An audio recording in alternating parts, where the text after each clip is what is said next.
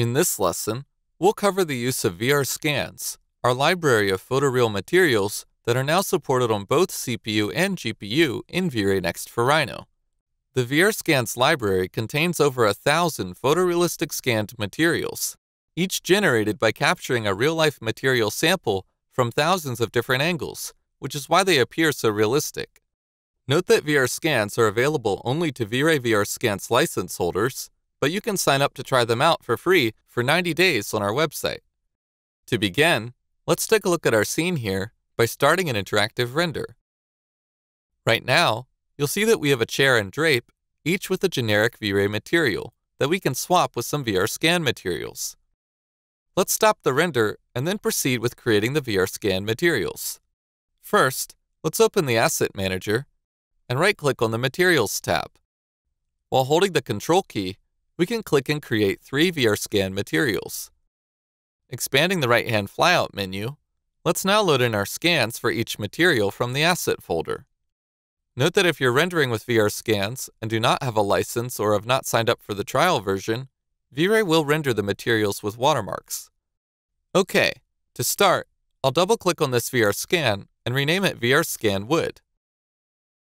Then, I'm going to load in the Oak Gloss S VRscan, which you'll see appears neatly in the Live Swatch preview. I'm also going to rename the other materials to VRscan Plastic and VRscan Fabric, and load in the HNLT25S VRscan and the Fabric Yellow Pattern S VRscan respectively. Okay, now let's switch to Render Camera 02 for a closer look, or feel free to find your own perspective to your liking. Then, let's select the drape, right-click on the VRscan Fabric material, and choose Apply to Selection to assign it. Now, let's start an interactive render to inspect it. The first thing you'll likely notice is that the tiling of the VRscan is quite off. The easiest way to adjust this is by selecting the VRscan material and going to the Parameters rollout. Here, we can change the tiling factor to control the material's tiling, which acts as a global multiplier for the UV coordinates. To be precise, I'm going to change the tiling to 0.2, which I know works well for this scene. Now, the appearance of the fabric material is too yellow for my taste. We can easily tweak this in the Appearance rollout if we enable the option labeled Paint.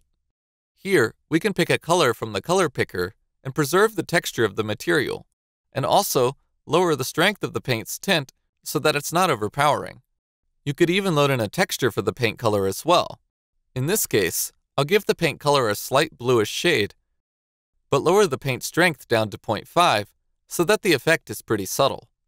You can choose a paint color to your liking, but keep in mind that it will usually look best if you use a similar value and saturation to the original scan's color, avoiding anything too extreme.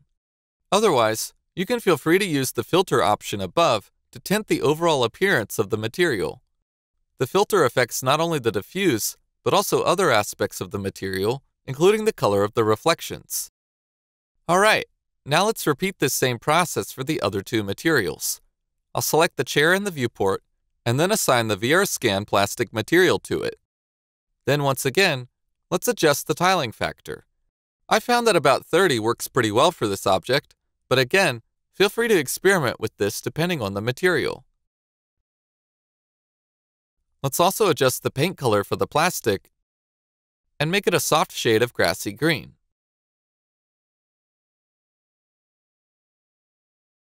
Now that we have only the chair legs left with a gray material, let's draw a render region around the legs. Then, let's apply the VRscan wood material to it, this time setting the tiling factor to 5.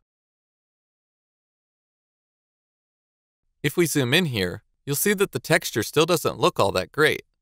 As a final touch, we can drop down the texture placement rollout and set the rotate value to 90 so that the wood grain pattern follows the flow of the geometry better. As you can see, the wood material also has a glossy finish. This is called a clear coat and it simulates varnish. We can control this effect from the clear coat rollout in our wood material. Right now, the IOR is set to 1.437. We can weaken the effect by lowering the IOR value or completely removing it. For example, watch what happens if I lower it to an IOR of 1. In this case, I actually prefer the varnish on the wood and want it to be more prominent, so I'm going to set it to 1.6. Feel free to adjust the IOR to your liking. Okay, now let's turn off the render region and give V-Ray a moment to render out the image. And there you go. Now you've seen how easy it is to render photorealistic images using VRscan materials, all while taking advantage of the power and speed of GPU rendering in V-Ray Next for Rhino.